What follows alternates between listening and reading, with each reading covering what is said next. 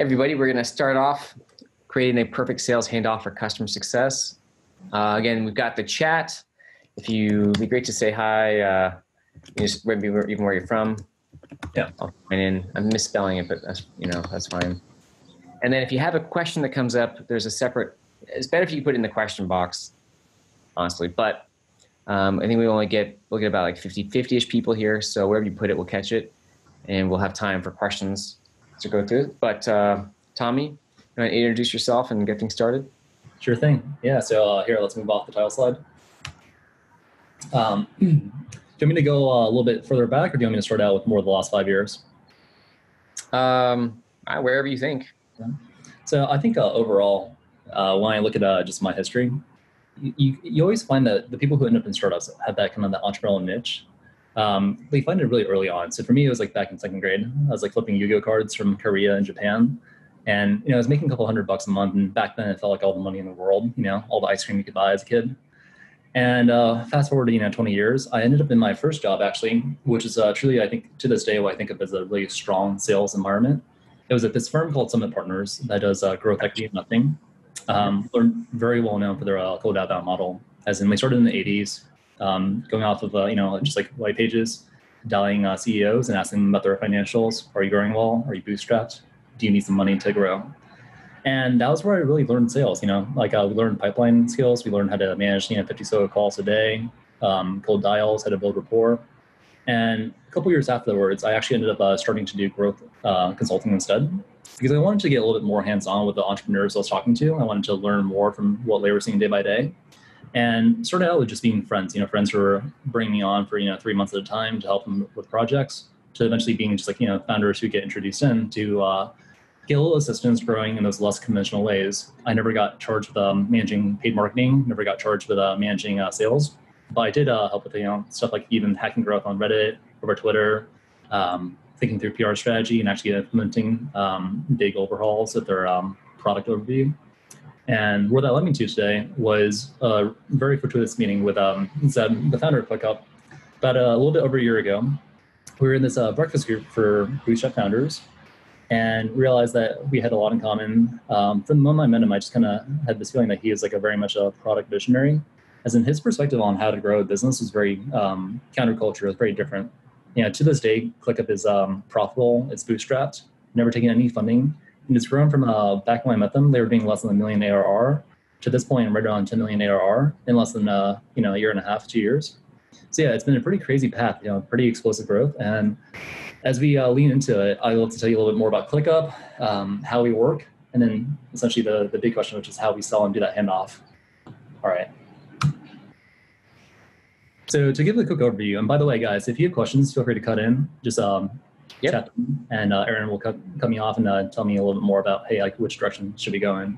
I want this to be conversational. You'll notice in the slides that all of these slides are just pulled from our actual own internal database. It's not, it's not a demo account that we're sharing to you guys. It's truly like what we use day by day and sharing that process to you, so to the extent that it's helpful. As for ClickUp, our tagline is one app to replace them all. It means we have tasks, we have docs, we have goals, we have a lot more than that too. But what that really means to me is that it is essentially a way to put all of your work in one place. We help people essentially break down all those information silos, all of those different switching costs between like 5 to 10 different apps during the day, all to find productivity. We do that all in one and keep their information in one place so that they don't have to ever leave us to know what to do next. As for how we approach it, we have a couple of different core values. The primary one is really just that customer service focus. We don't talk about customer services and we just want to be best in the industry. The industry is the bar is set, not super high.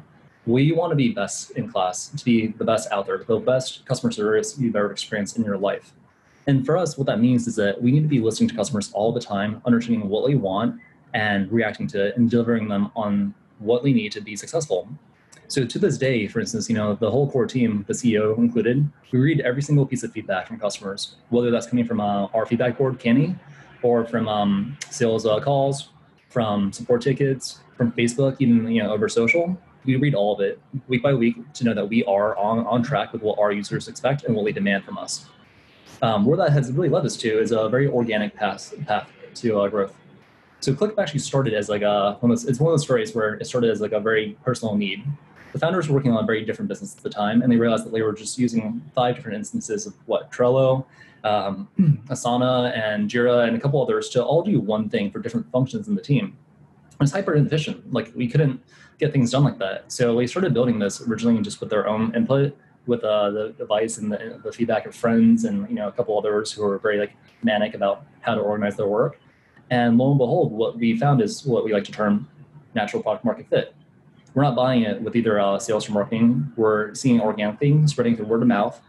And as we grow, we've seen that really lead us to that pipeline of volume that can help us bridge like the next 10 million, the next 100 million, and the next $1 billion in revenue. As for how we look at the landscape of other solutions, we think that the way that we stay ahead is really having really quick feedback loops. The moment that we see feedback, we act on it. We're all about quick wins. We're all about improving 1% every day, whether that's us or our product. We want to make those small incremental changes, push them out before they're perfect, because perfect is great, but it just means you're not getting feedback. You're also you don't know which direction you're heading in. And we want to get to the point where we know from feedback constantly that we are still improving day by day. And where that leads us to is, at the end of the day, the best product we can have. And I have a couple of perfect examples for this, actually. So when I first joined ClickUp, a couple months back, I was starting to work on the sales playbook, which Aaron, as you might know, is like a massive document for most companies. It's like it's hefty. It documents everything from values to sales talk tracks to strategies to even just process stuff, as in like where to find certain pieces of information, who do you resource. It ends up being a couple hundred pages. So as I started out, originally I had it in like a task, and I moved over to Google Docs. One of our product leads noticed me working out of Google Docs one day. He's like, "Hey, Tommy, like, why are you not using ClickUp Docs?" And I was like, "Well, we don't have an outline. The thing on the left right here, we don't have an outline. We don't have a table of contents. Like, I can't organize this in ClickUp. It's going to be a couple hundred pages, and it's just like impossible to keep that straight in one single unify page." And lo and behold, about 2 days later, we shipped outlines and table of contents. Really quick feedback. And we've actually seen a ton of customers come from this feature. We've seen a lot of people coming to us for using us as an internal wiki. So when you listen to customers, it pays off because you're exploring those key needs that are keeping people from using you more than what you intend them to use you for, as like a bridge to basically the next 100, the next 1,000, the next million users. The other example I would like to point out really quick is milestones. So I happened to be on a couple calls actually last week with 2 fairly big opportunities. One was about 400 users. One was about 850, up to like 1,200. And both actually asked about this very niche feature, which we consider to be like a little bit superfluous, to our core product, as in like we could do this other ways too. But they were just very used to seeing it in that certain format, in that certain cadence. They wanted to see milestones in the way that it was displayed in what they're used to from a project management standpoint. And that was like their only complaint.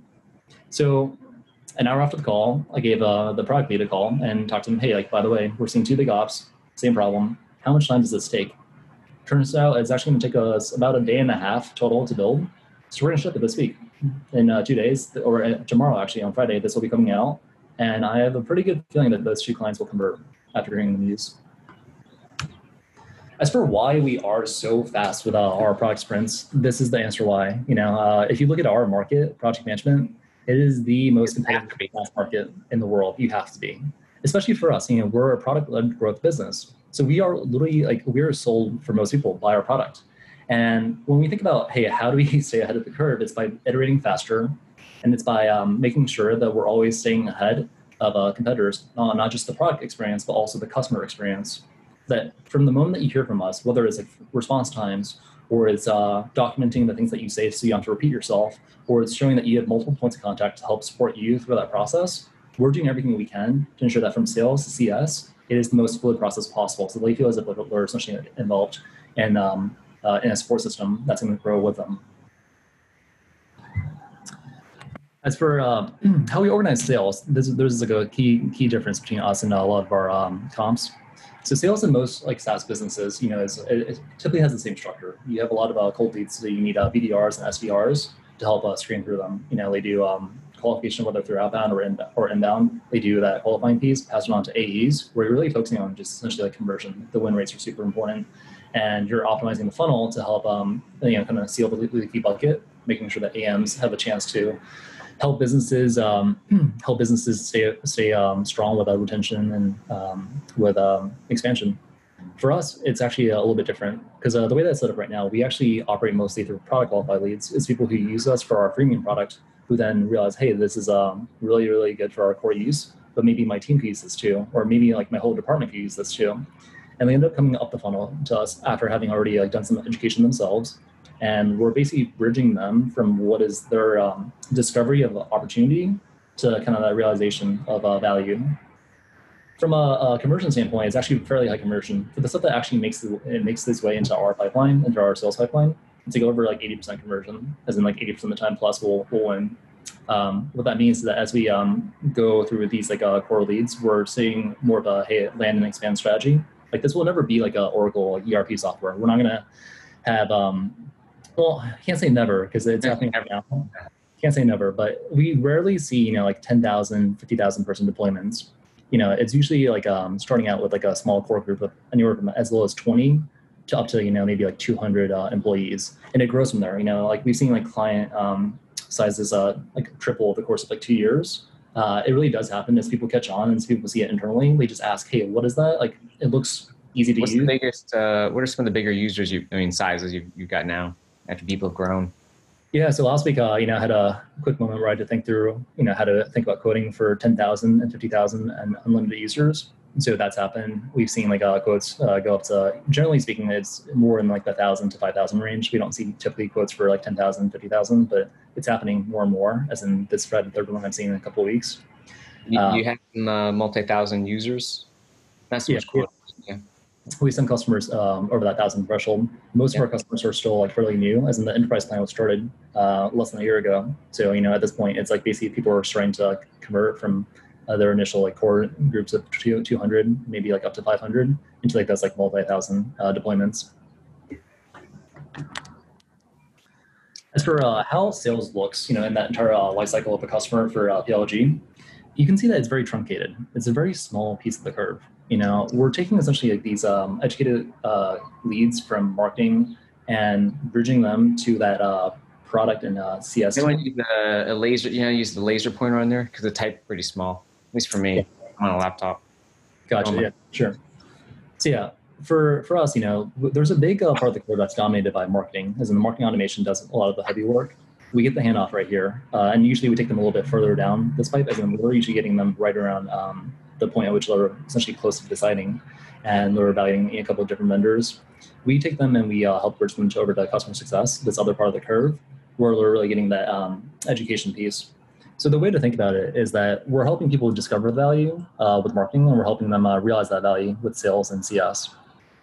The way that it's actually oriented is that it's very much product-driven and very customer-centric. We look for that like spark of imagination every time that we talk to a client. We want to see like what gets them to light up. And if you can basically find the features and find the gaps that basically help plug those, they're with you 100%. You got them from that moment forwards. And with success, it's really not about closing so much as it is about making sure that we're mapped out to those needs. It's driving engagement with each interaction. It's showing them how to do the simple strokes, the simple shortcuts. So whether it's create a task, assign a comment, or to even like set a due date, showing them those really quick motions, getting them fluid in it. So they are like essentially practicing the basic motions of how to get started with ClickUp. And yeah, throughout this whole process, we embody from marketing to sales to CS, we put customers first. And the reason why is pretty straightforward. Like with acquisitions, is a very expensive land grab. So until this year, we really haven't focused on too much. But with upsells and renewals, it's a whole lot cheaper, to the scale of like 4x to 8x more or less expensive. And then to really dig into the meat of it, as in the reason why we're here today, let's talk about how sales and success can stay aligned, how they share common core values that basically tie them together for us in a much smoother way than you would see for most traditional businesses. With us, we think about most of our client interactions as consultations. It's not demos, it's not screening calls. We know they're qualified because we already have that information on their company size, on like their usage, their their product level data, on the number of users they invite and how many guests come on. We're really using this time with them to figure out what they need that they don't even know yet, helping them discover those features that they haven't started using, and taking that into like the next level of, hey, saying this is the way that you should be using ClickUp to help, create the workflows and set up the structure for your entire team to do the rest work.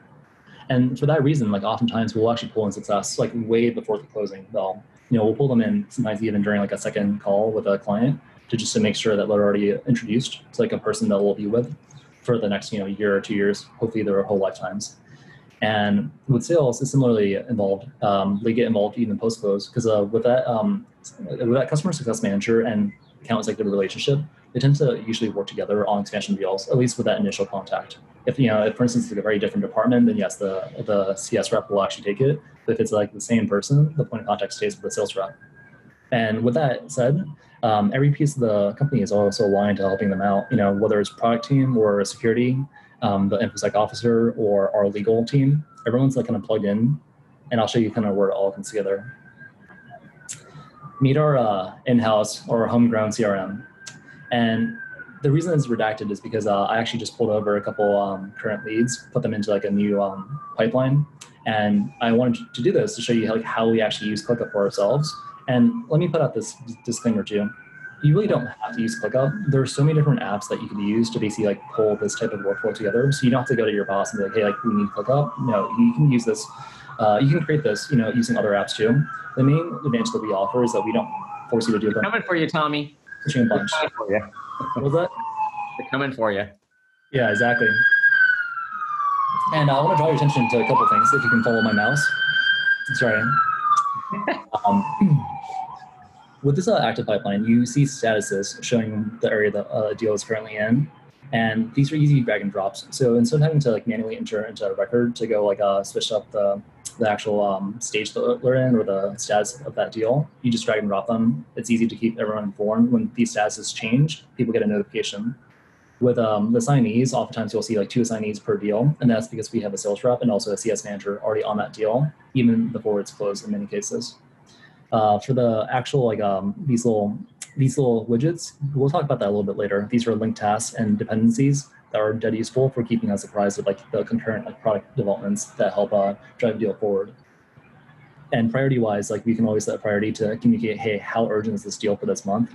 And these flags tend to change quite rapidly as you get to the tail end of the month. There's usually a lot of pressure to close, and you'll see like things moving to more urgent states. You'll see like competitive processes speed up, lots of different ways. So I'll highlight a couple of features that really make sense for us, and these are the ones that help us, and these are the workflows that you should ideally adopt to help your team stay aligned to. Dependencies. Well, I alluded to just a little bit earlier. With these link tasks on the left, what we essentially have done is saying, hey, like we don't need this feature to move forward, but the client did communicate that it is important to them, that is something that we want to hear about, as in whether it's like automations or resource management, something like big that's coming out, they want to hear about it. It's a great way to basically stay engaged because as that link task changes status, we get an update as a sales rep. And we're able to actually email the client to let them know, hey, by the way, that thing you asked about 3 months ago, it's out, it's like delivered. And it's a great way to re-engage, also to recover some cold leads, to drive deals forward that have stalled out a little bit. Because when we get that news that, hey, it's this thing I wanted is out there, we'll for sure like reply back. As for the stuff on the right, with the thing in yellow, that's really a dependency set, as in we're waiting on, like as in that deal is the blocker for this one to go through. And the reason why these are in yellow and in green are actually because they're turned what we call like SLA requirements, and these are things we've already written in to our like a great sales agreement with them. So we have to deliver. And every time that we have these, we essentially know that there is a timeline tied into the certain deal, and we have to get there within a certain time frame with a clear set of with a clear like waterfall of dependencies to know that we are gonna get them there on time. Another key feature for us is assigned comments. So like I think the issue with CRM that I've always like the frustration has always been that you really couldn't take comments, or you couldn't take CRM logs and just recreate them really easily or know like which ones are important for me to keep track of. You kind of have to just read through the history. You have to scroll up and go through. With assigned comments, what you can do is that anytime there is a comment in like an entire page, you can actually assign it to a person. So as a checklist items that until it's resolved, they see it flagged for them on their home screen for that task, no matter what. In this instance, when we signed this enterprise agreement with a certain client, they had a very specific ask that their documents be sent to address in New York. And having basically like commented here, like Cam, our sales rep, is basically letting our CS rep, Sophia, know that, heads up, this will be a requirement going forward, even if it's buried in the terms and conditions of this like 40-page sales agreement. Another key piece that we use quite frequently is like docs to collaborate across the whole team, whether it's folks that we are basically still like evaluating, on the feedback side, we're essentially commenting to a bunch of feature asks that we asked about during a call, or on the right where we're actually like creating like a publicly shared doc for an entire team of maybe about 50 people to show them that we are indeed delivering on the things that they want to basically drive that deal to a close, and we're keeping them apprised like live of all the progress that we're making, as well as like how dates are changing on different like deliverables and different sprints. In terms of statuses, this is the one that you saw on the first page. Because we create these statuses, it means that we can have a very good and a very like semantically like a nice way of knowing where a deal is in that process. And because we can set custom statuses and create those templates, we can apply these across multiple different pipelines, multiple different folders and task lists, and even like spaces in the org to basically recreate it without losing any information and still retaining that full transparency into like what is the basically what is the outcome, or what is the current like status of this deal or this task. As for the handoff, there's a couple of key things that we should talk about. One is that for this deal, which is like already a 1, back way before it was ever 1, you see these dates back in November, we actually involved CS rep for this one quite early on. The reason being that we had a very specific implementation ask is that we needed a lot more handholding. We made that clear from like the moment that we talked to us. On the first call, we mentioned, hey, we need a lot more help with onboarding. There are certain things that we'll have to set up that I don't know if our managers will be able to do themselves. So basically, we involved the CS rep right during that evaluation process. It was a competitive process with 4 other companies and then 4 other competitors in the mix. But we basically just got there first. Before they were even like teed up to ready to go on any of those other platforms, they were already ready to go and fully set up on ours. So it was a no-brainer at that point for them to convert. And this deal has since gone up to more than, I'd say, this is one of the ones that we're getting something in the 6-figure range for going forward. Let me see if there's anything else to point out too. Yeah, the ones that I'll point out right now is that, because of these like upvotes, you can essentially let people know that you've seen something, and you give people visibility into how often you've actually looked at a task through this like watching tab right here. Like for watchers, it's not people who need to be on that deal. It's not just like the account rep. It's not just the CS rep. It's actually the usually like 1 or 2 managers, maybe someone from product, maybe someone from the legal team, all keeping track of what's going on in this core task. And it's great. It keeps everybody aligned without any loss of information.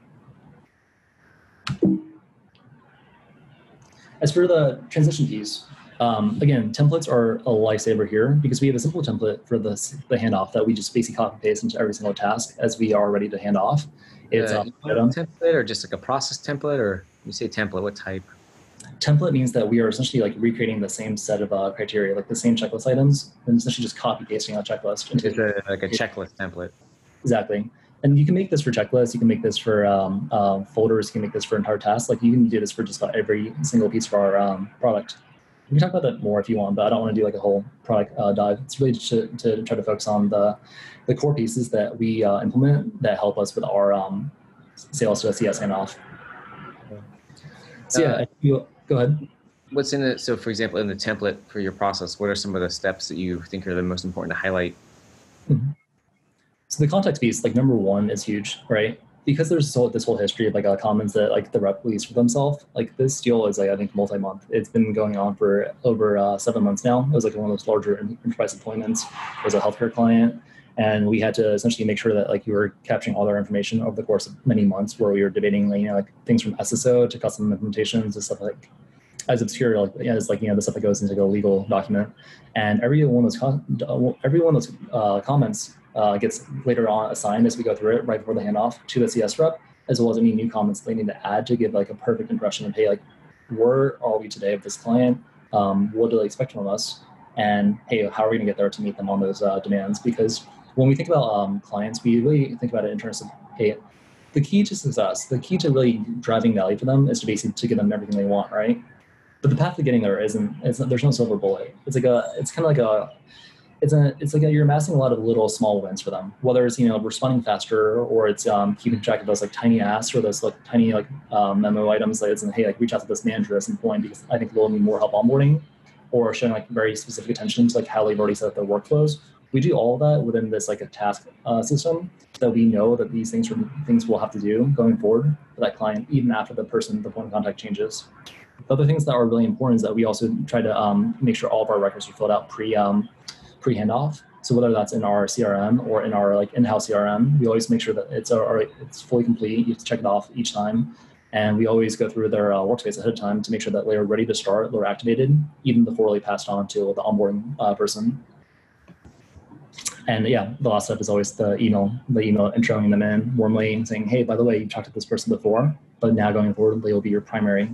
If you had a deal that's a few months long, how roughly do you think earlier before the close was this customer success person introduced?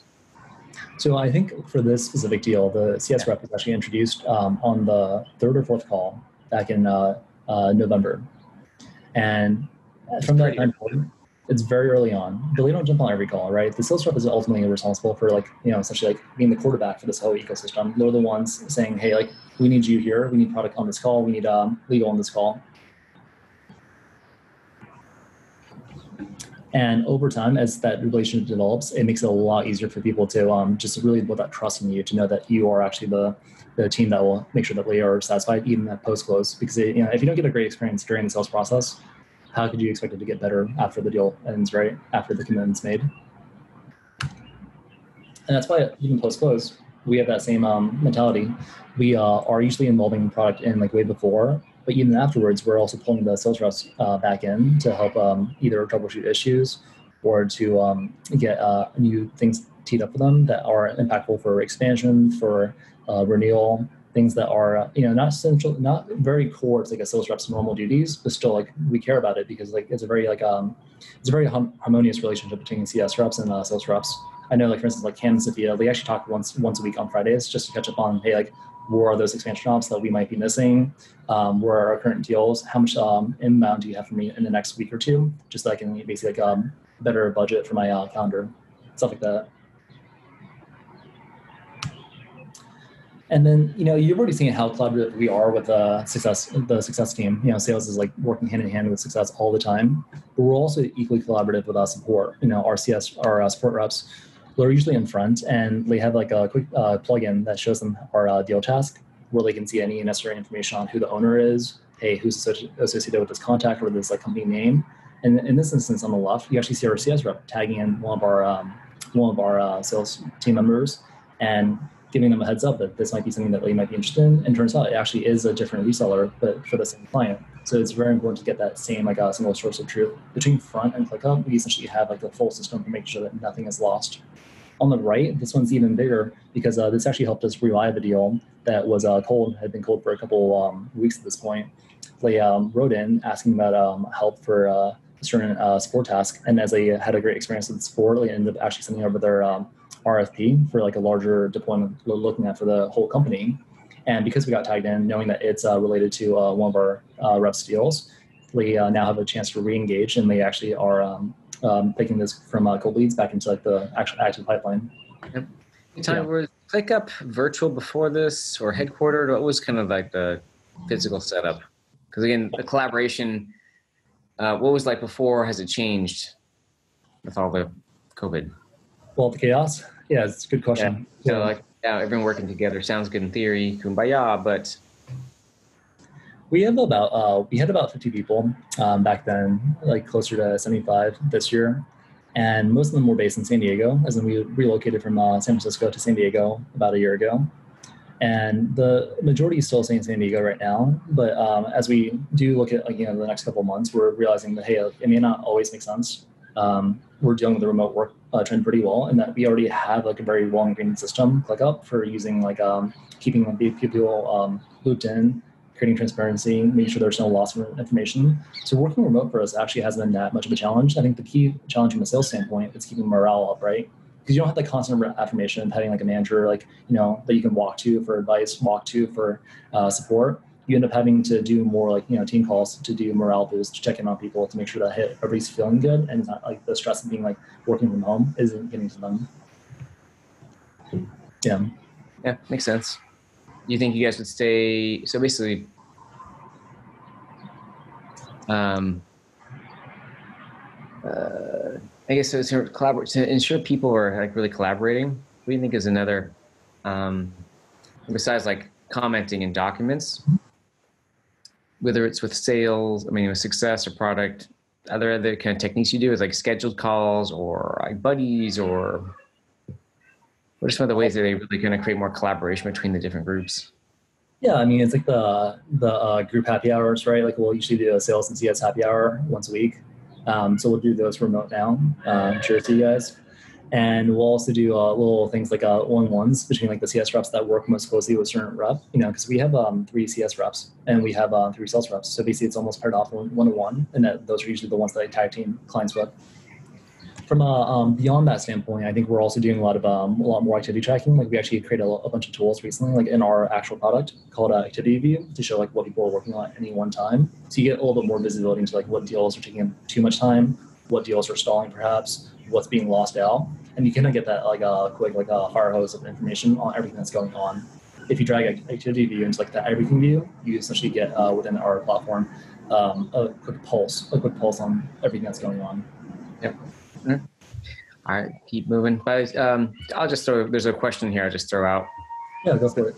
But Peter had asked, hey, how do you measure day-by-day growth if you do? Actually, it's like, how do you measure growth by day, by week, by month, what kind of rhythm? And then if it is like on that faster rhythm, what are you looking at? So for our evaluations, we tie everything back to core values. We always talk about, hey, like how much are you living up to the company standards for core values, whether it's customer service, it's quick wins, it's working harder and smarter, things like that. So when we do these evaluations on like a week by week basis, it's not daily perhaps, but we're basically getting that quick saying, hey, like have you progressed since the week before? Are you like a better salesperson? Are you a better embodiment of the company values? Or are you living up to the ClickUp brand, better or worse? And these like check-ins give us like that constant feedback loop for our employees to know that, hey, like I'm doing better, I'm on the right track. These are the areas that I need to improve on.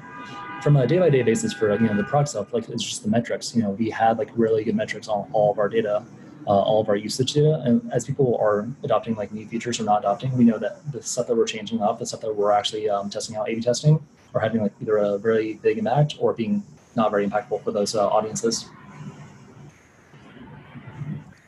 Yeah, it's tricky. What actually, so for you or for sales, I saw you HubSpot.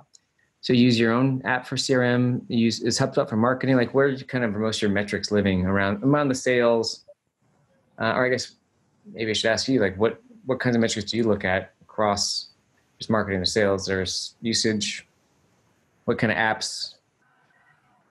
Software stack?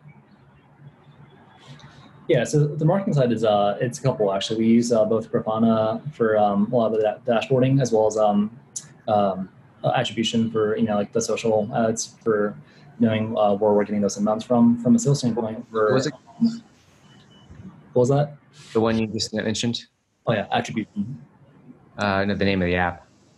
Yeah, it's called Attribution App. Oh, it is. Yeah. Okay, it's the name. Okay. Well, too obvious for me. Like what? Who's on first? What was that? I said, who's on first? Who's on first? Oh man, it's a very old. It's like an epic comedy scene by the Three Stooges. Mm-hmm. Gotcha. You gotta look it up. I'll have to after this. Yeah. Yeah. From a sales standpoint, we do use HubSpot for our CRM, and that's because it's for the integrations, for the automation pieces. It ties better to like the outreaches that we use to do those. To do that marketing automation, it ties better to Drip. But we don't really have to use that forever. It's more like we're using that because like we don't fill all those gaps yet as like a full-fledged CRM for like especially when we're handling about like 100,000 like potential leads per month. So overall, when we think about, hey, like what does a perfect CRM look like for us? It's kind of like the same mentality as what we have for our core platform. We want everything to live in one place, to be like a perfect system of truth, that it's collaborative, right? If CRMs were a little bit better to use, I would love CRMs. I think the feedback you always hear about Salesforce or HubSpot is that they do the job well. I don't think most sales reps are like hyper against either. They're both like usable enough, they're both good enough, but no one's like raving about it. No one is in love with their CRM. Yeah, most tools have their pros and cons, but yeah, CRMs, Salesforce can do anything, but the problem is it can do anything now. All right, so by the start, it's Abbott and Costello was the who's on first routine. So I put the link to the YouTube in the chat. So it's, if you haven't seen that, dang, it's a classic. It's like 80 years ago, but yeah, it just lives on. Okay, so let's keep moving. Yeah, and I'll speed through this part because again, it's kind of rehashing the stuff that we already talked about. When we bring product in for these sales deals, they're pivotal because when you ship what people want, you're essentially giving them success in a nutshell because you're helping them unlock those features, those like use cases that they came to you for in the first place. So by quickly responding to client feedback, these like product level like BC product steps that we take to help advance the deal are the ones that really like push us to a close in a lot of situations. And when we have a quick one we can ship to basically solve a small problem to make things a little bit more useful for them, we'll do it because it takes us an hour or two, 4 hours max. We'll do it if it's especially when it's like an important client. As for how we organize it with feedback, this part's really cool too. We have Canny as a feedback board. So everything that we hear, whether it's like a feature request or like a bug or anything that's on the roadmap at all, it's all on Canny. It's all our product feedback board. And when you subscribe, yeah, exactly, canny.io. And when you subscribe as a sales rep, you get updates anytime that someone from your team, a customer that you are engaged with, or someone that you are actually talking to is like basically commenting or upvoting or doing anything to do with a feature request. So you get like a perfect line of visibility into like what are we doing, what are we lacking, and then essentially how do we get there and how fast will we get there. These are all great ways to basically like create more initiative for them to re-engage clients, especially when like they know that there are key blockers for them from a product standpoint. And to wrap it up, the point of this is all very straightforward. It's if you can sell as a team, your win rates will go up massively. Whether it's sales and success or sales and product, all of these tied together, and especially with that sales to success loop, you want that to be as tight as possible. We essentially like tell them you should be best friends because you're on the same team. You're both doing really big pieces of winning and then retaining that client, and all of that ties down to can you make them successful? Can you meet their needs?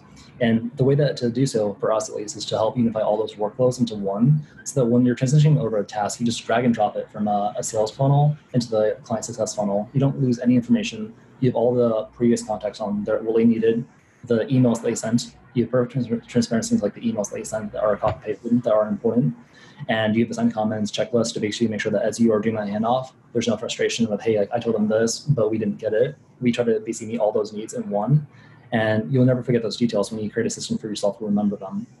And last but not least, to cap off today, what we essentially have built is basically an engine to help power that flawless and that really frictionless customer experience with us.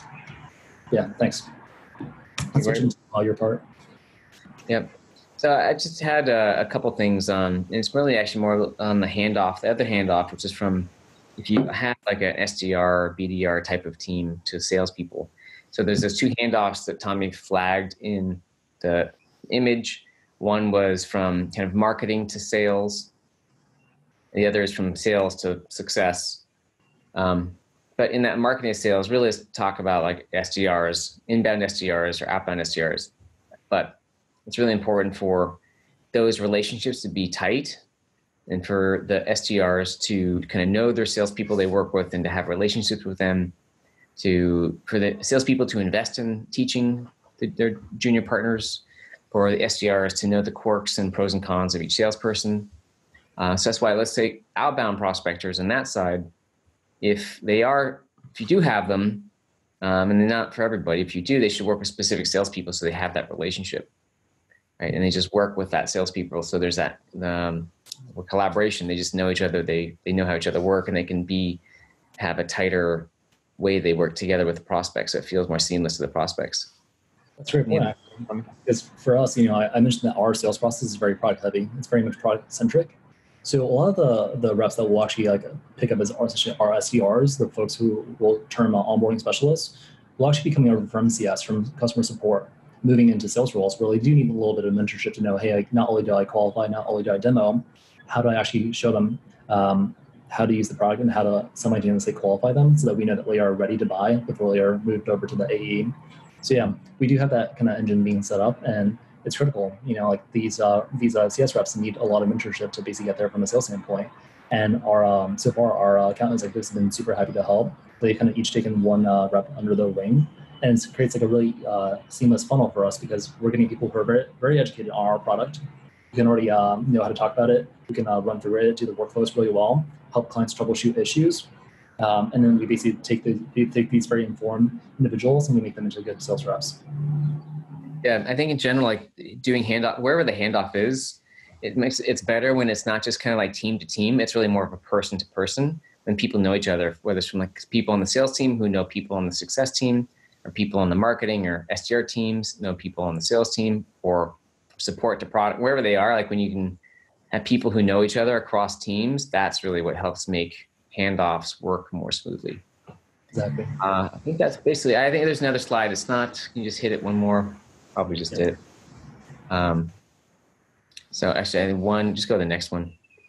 So anyway, this is a little more detail. If you do have outbound SDRs, and again, it's more of an example when you have people working together, like you want to have expectations, but I think especially when you've got outbound SDRs, for any salespeople, just want to highlight this because so many times there are problems with this type of relationship. And just knowing that, for example, like the outbound prospector should be doing most of the appointment setting for the salesperson, but not all. They are trying to make sure that a lot of the way that this, your systems and data are being used are done consistently with more cleaner data, because that's really what inside salespeople and SDRs are better at. Salespeople may or may not be field salespeople. In the past, no one's really field now, but kind of the worst because there's just challenges with those roles. But I think it's important too that salespeople don't have an expectation that their junior partners, whether they're SDRs, whatever you call them, are kind of like their assistants. They're supposed to be partners.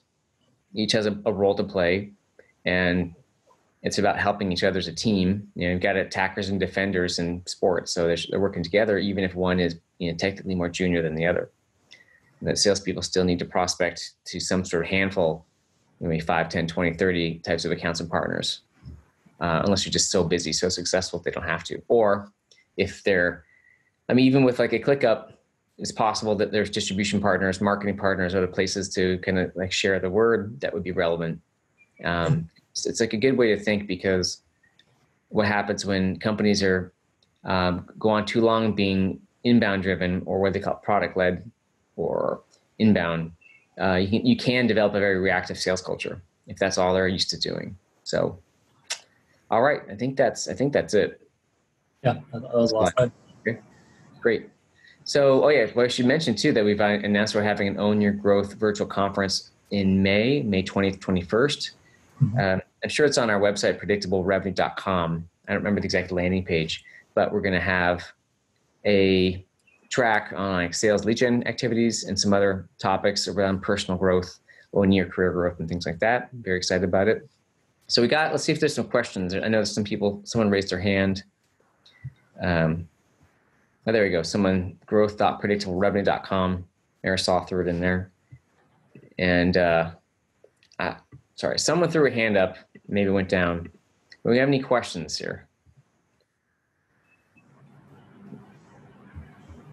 Sorry, and Tarlin asked a question, which is the PDF going to be shared? I wasn't sure what PDF you mean from the slides. I know the recording will be. So if you have a different clarification question, maybe you can throw that into the chat or question section. Yeah, I can email you the slides. So, all right, no questions? Well, so thanks, Tommy. Really appreciate it. It's a neat product and culture and business you've got there. That product led. It's hard to get to the product led growth stage. Sorry, actually, one last thing here from Chandler. Aaron, I missed the other scaling one. Can you send me that one too? The scaling one? Was that a webinar? So sorry, Chandler. Was that a webinar or scaling what? Was it a? Yeah. So Marisol, maybe you can chat with Chandler here. I think they all get put on YouTube. So if you remember who was in it, yeah, I would check YouTube for that. And anyway, Tommy, thanks very much for sharing what's going on there. The idea of it's really impressive what ClickUp is doing and what you've got. It's hard to get there. Do you remember, sorry, you might've mentioned this. When did ClickUp start? Do you remember when it was founded? Yeah, the first beta was released in January of 2018. Ah, pretty fast. That's right. Mm-hmm. It's been less than 2 years. A little over 2 years now. A little bit over 2 years, yeah. Yeah, that's pretty, especially in such a crowded space. So I think an example where, when you can get the right team, especially like a technical team that can do that, which is probably a lot of it, and marketing, get people using it. I mean, they built a lot pretty fast, so that's really impressive. Yeah. Anyway. Yeah, it's been pretty amazing, honestly. It's thanks to how we designed it. Yeah. Thanks for coming on and sharing the story. And everyone who joined, have a great Thursday. Take care, everyone. Thanks for popping on. Alrighty. Take care.